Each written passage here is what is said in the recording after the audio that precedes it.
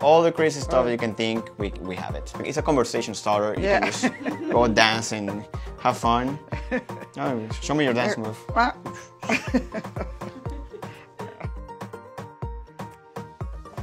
17 years ago, with the wedding of my daughter, I decided to make something funny. In Venezuela, we have something that's called La Hora Loca, crazy hour when we translate it.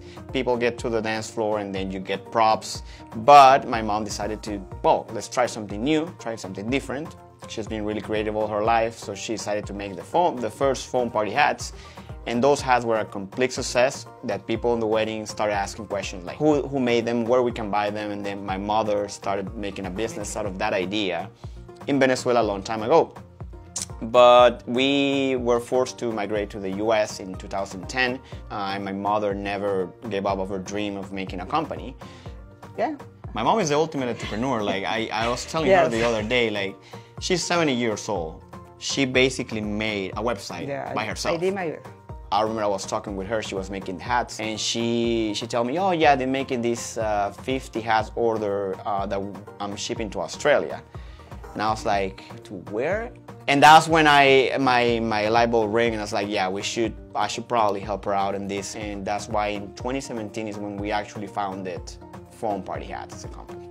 And we have gone in crazy stuff. We got people asking for mosquito hats. We're getting people asking for sofa couch hat, a bed hat, like all the random stuff that you can imagine. But that's for the custom hats. But we have more than 600 hats in the web page. Yeah, at the beginning she was making everything.